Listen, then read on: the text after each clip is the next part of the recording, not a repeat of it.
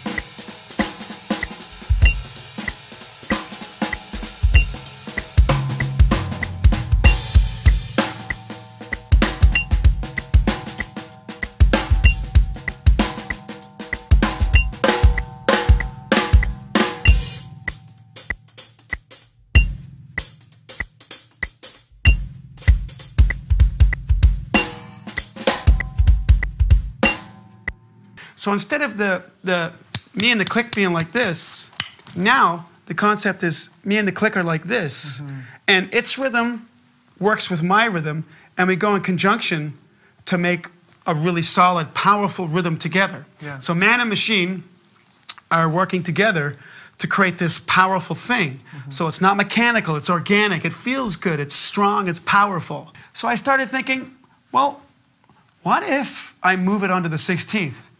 And this is where I got my face slapped. It was like, bah, no, I don't think so. Machine's back in control. It's like, yeah. Man, are you kidding me? This was hard.